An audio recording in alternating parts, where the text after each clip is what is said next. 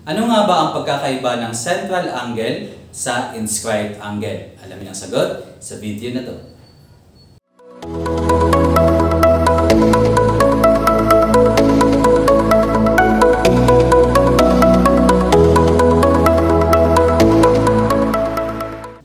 Good day learners! Today we're going to discuss inscribed angles. As a recap, ano yung pagkakaiba nila ng central angle? Central angle is an angle formed by any two radii in a circle whose vertex is the center of the circle. While on the other hand, when we say inscribed angle is an angle whose vertex is on the circle and whose sides contains the chords of the circle. So kung mapapansin ninyo, yung tanging pagkakaiba nila is that yung central angle, ang vertex niya ay nasa center ng circle. Inscribed angle naman, yung vertex niya ay any points on the circle. We have here an example of an inscribed angle. So suppose we have circle P. So P yung center ng circle natin. So therefore, the circle is named as circle P. So, yung angle natin dito or yung inscribed angle natin dito would be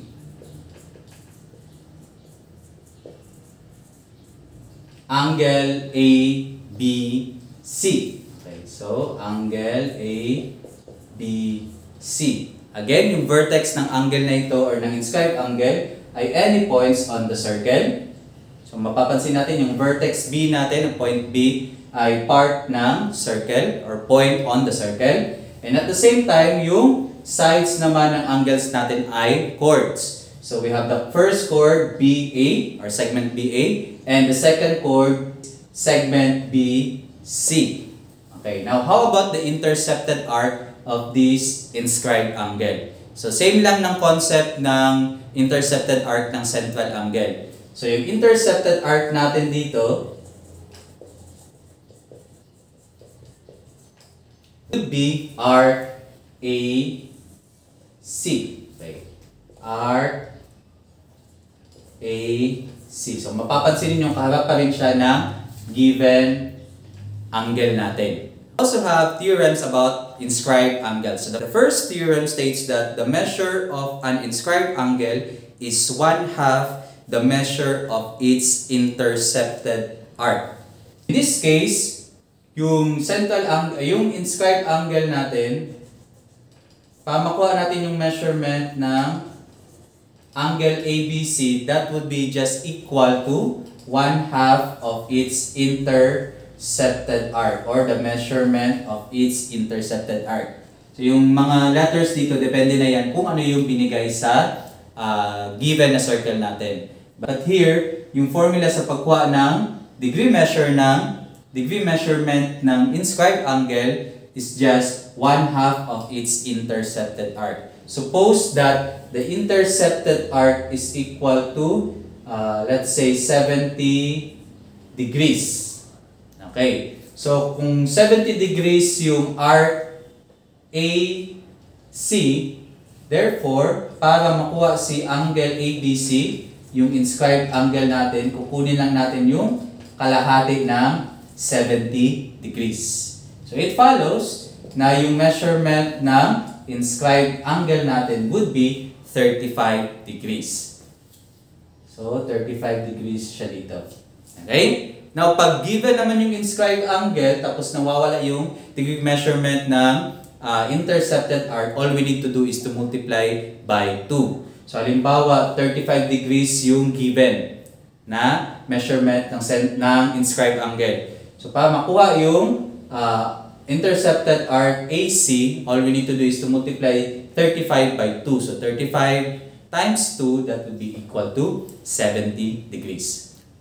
Now, let's proceed to the second theorem. We call this one as the semicircle theorem. An angle inscribed in a semicircle is a right angle.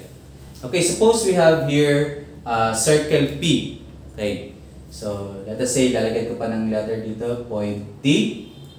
So, suppose we have the inscribed angle. Yung inscribed angle natin dito would be ABC.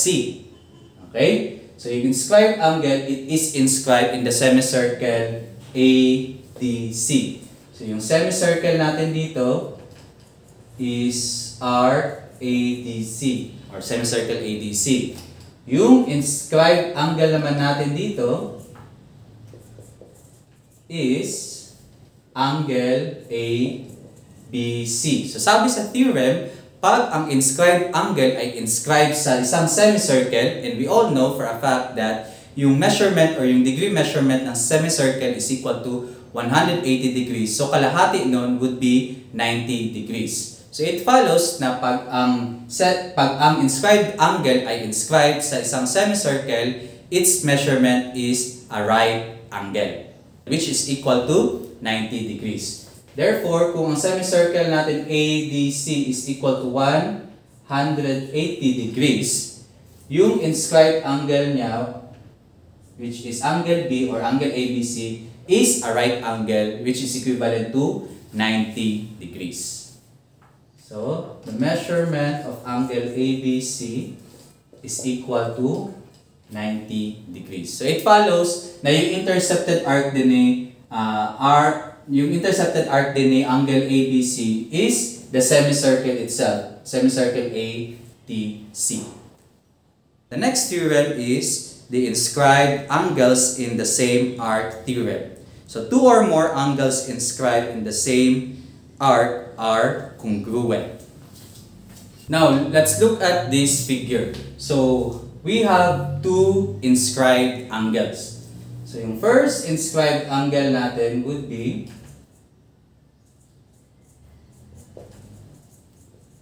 angle YWZ. So angle YWZ. And yung pangalawang inscribed angle naman natin would be YXZ or angle YXZ. Okay, based sa theorem, yung binanggit sa theorem, pag yung dalawang inscribed angle ay nag-share ng isang intercepted arc, therefore, yung dalawang inscribed angle ay congruent sa isa't isa. Okay, so ano ba yung intercepted arc ni angle YWZ? So that would be intercepted arc. So that would be arc YZ. Okay? Now, how about yung intercepted arc naman ni angle YXZ? So, YXZ, yung intercepted arc niya is still YZ. Okay? So, in this case, parehas sila ng intercepted arc. Now, suppose the measurement of the intercepted arc is 64 degrees. So, it follows na yung degree measure ng dalawang inscribed angle natin would be equal or the same. So how are we going to get the measurement of angle YWZ? So same lang ng theorem number 1 natin. The inscribed or the degree measurement of the inscribed angle is always 1/2 of its intercepted arc. So 1/2 ng YZ. Okay, so if YZ is 64 degrees, therefore, angle or the measurement of angle YWZ is equal to 32 degrees. Now, based sa theorem natin, since they share the same intercepted arc, it also follows that the angle or the measurement of angle YXZ is also equal to 32 degrees. And lastly, we have the inscribed quadrilateral theorem. So, opposite angles of an inscribed quadrilateral are always supplementary. Okay, so we have here our last example. So again, we have circle P.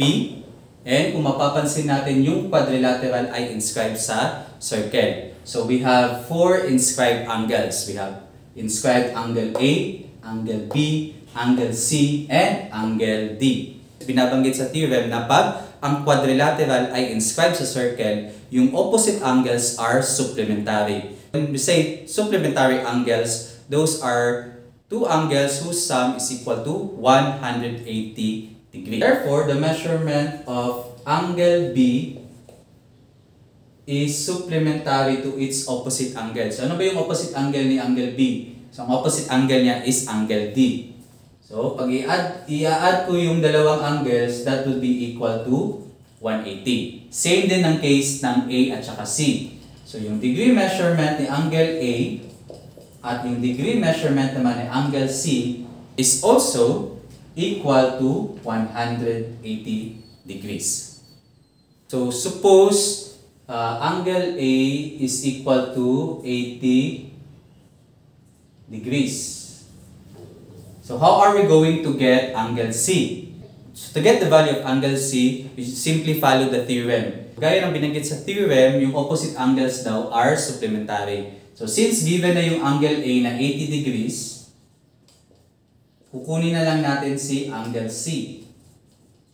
Okay, we're going to equate the two angles sa 180 since they are supplementary.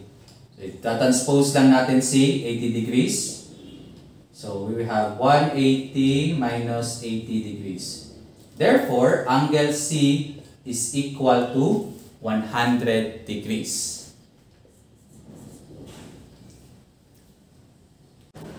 Now it's your turn. Try to answer the following questions.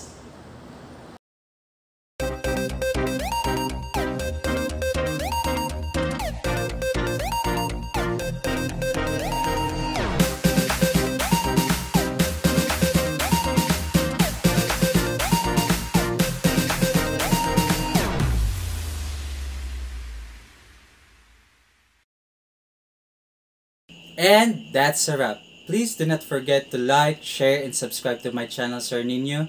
And you can also post your math problems in the comment section. And we will do our very best to provide solution to your questions. Because remember, every problem has a solution. At kung math ang problema ninyo, ako ang kaagapay ninyo, ako ang Sir Ninyo.